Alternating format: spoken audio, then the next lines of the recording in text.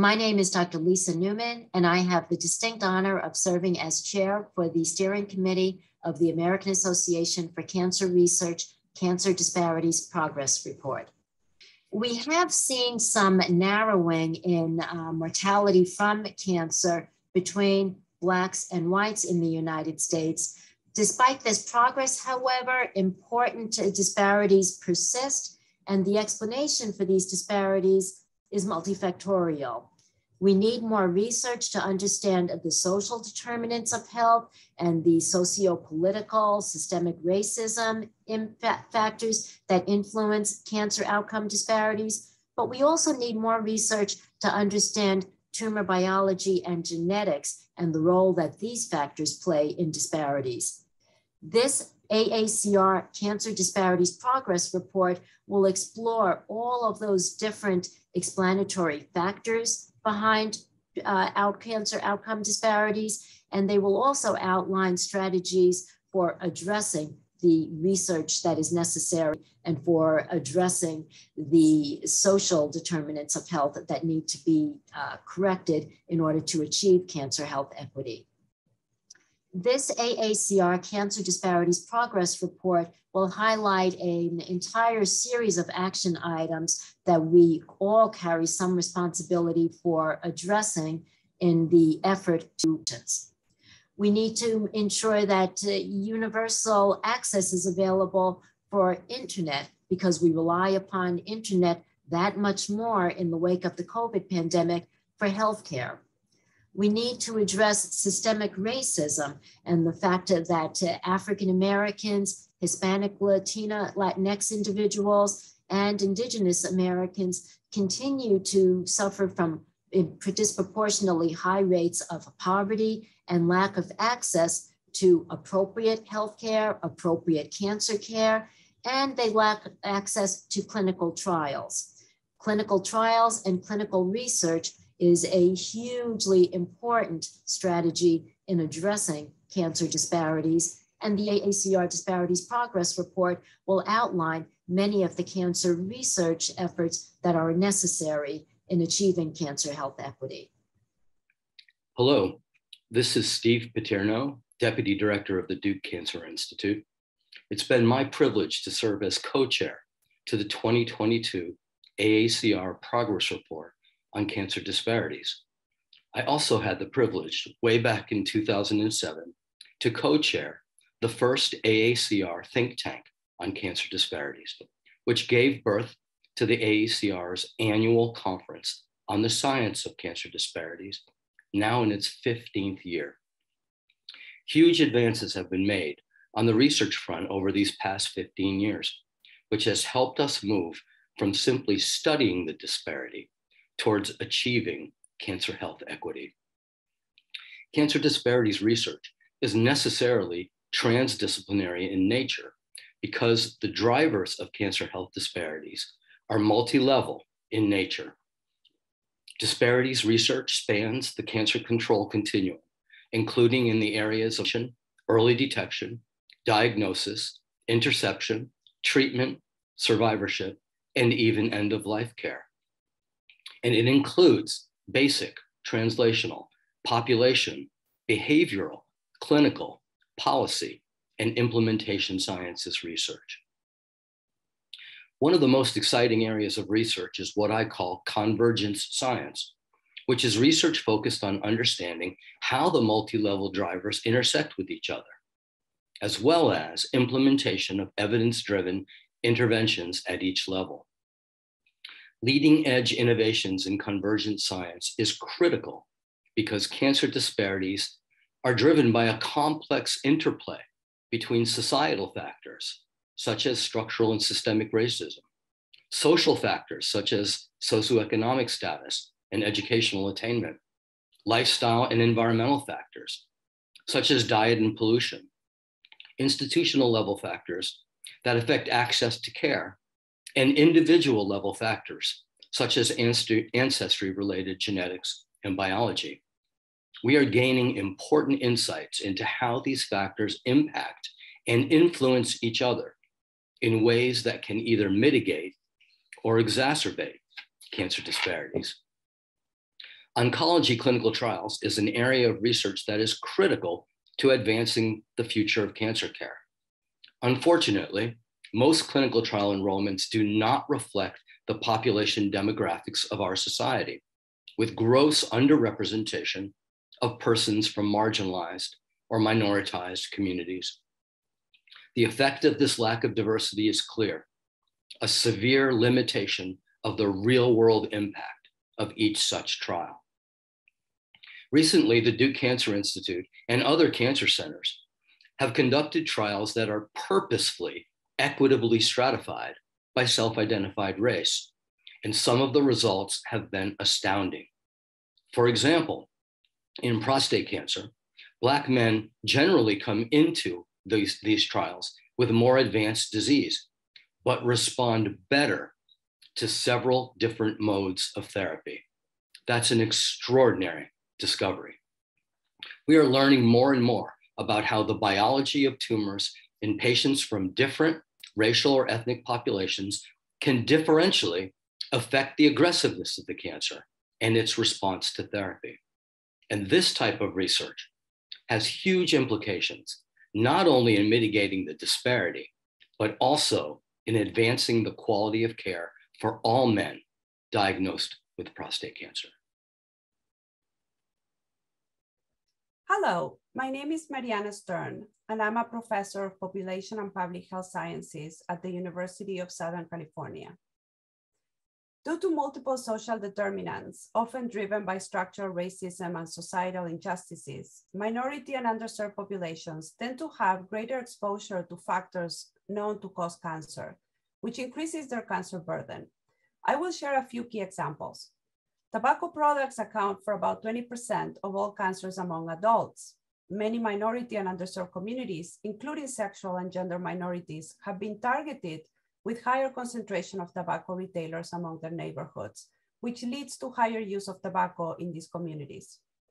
Obesity, unhealthy diets, and lack of physical activity can also explain about 20% of cancers, and minority and underserved populations are more likely to suffer from these conditions. In part, this is due to living in neighborhoods where it is not safe to exercise outside or not having access to recreational facilities or affordable healthy foods.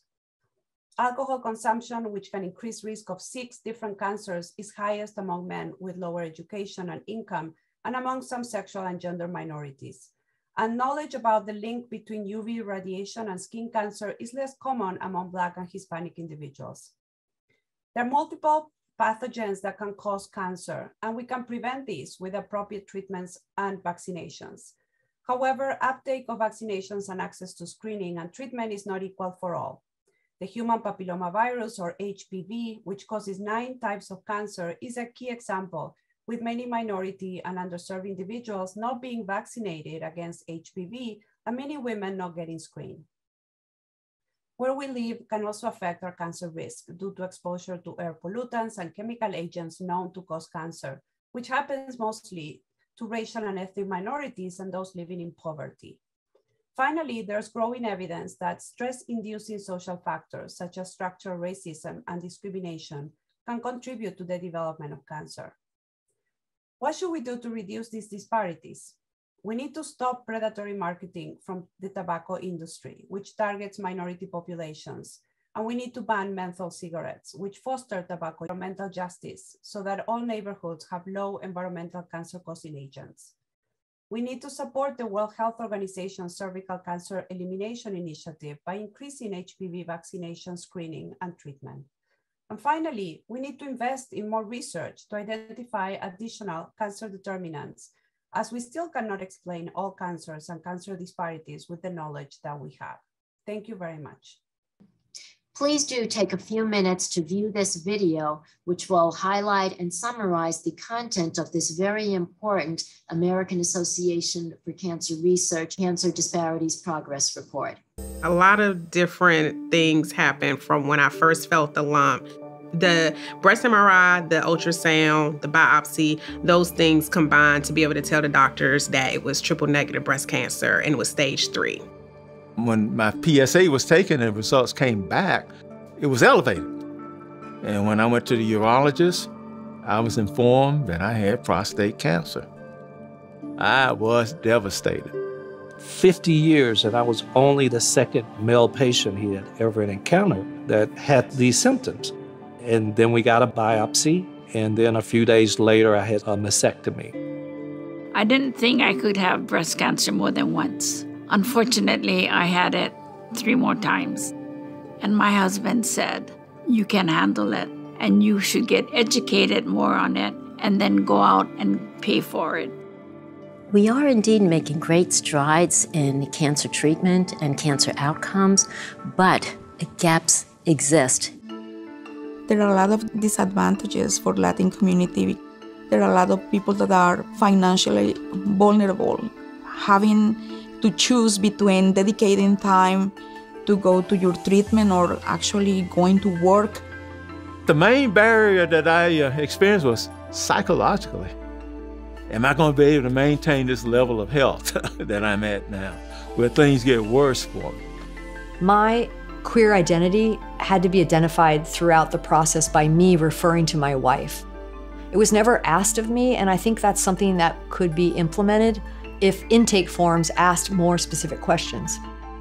I'm Hawaiian. I'm proud to be Hawaiian, but I want Hawaiians to live and learn more about cancer. Being an advocate, I found that people still had questions. They didn't know what doctors to look for. They didn't have transportation. They didn't have insurance. We need to make sure that we support patient navigation services. Navigators can be critical in making sure that patients can get from point A to point B to point C across the continuum of diagnosis, treatment, and survivorship. I was certified as a clinical interpreter, so I am able to stay with the patient from the time of the diagnosis.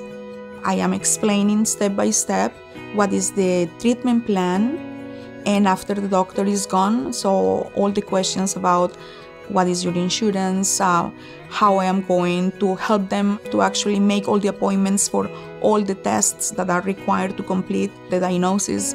All of these aspects of cancer care have a cost, and that cost can be quite high for an individual that is already dealing with a financially constrained budget. Having advocates getting out there in the community, educational workshops, providing money for transportation. If a woman needs to go and get a mammogram, not being punished, I guess you could say, if she has to miss work for that. We understand that we need to address the lack of diversity in the healthcare workforce. If we improve the diversity of the healthcare workforce, we will have a stronger workforce that provides better care to patients. We will have a more creative healthcare and research workforce that will design better clinical trials and research programs. When they came to me and said, would I like to participate in a broad study about the relation between cancer and genetic variations, I was only thinking that I could contribute and not necessarily be impacted positively by it. But that's how it all started. The colonoscopy clearly showed that I had a mass that was developing. So we found colon cancer in an early stage. The surgery was very successful. He or she that finds anything early have a greater, better outcome. Early detection is critical, and it's key to the Black community. Whenever we discuss disparities, almost invariably, the conversation turns into a debate regarding whether race is a socio-political construct or whether it does indeed have any relevant biologic significance. And the answer is, of course, is that it's both. Race is also linked to ancestral genetic components, and some of these ancestral genetic components can impact on cancer risk. For example, the risk of the biologically aggressive triple-negative breast cancers is twice as high in Black women compared to white women in this country. We see higher rates of inflammatory breast cancer in African American women, and we also see higher rates of male breast cancer in the African American community.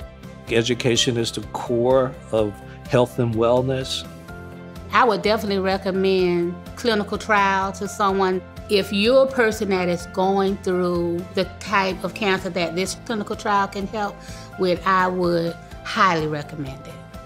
It's a way to improve your quality of life and help with research in the area of cancer, to help others.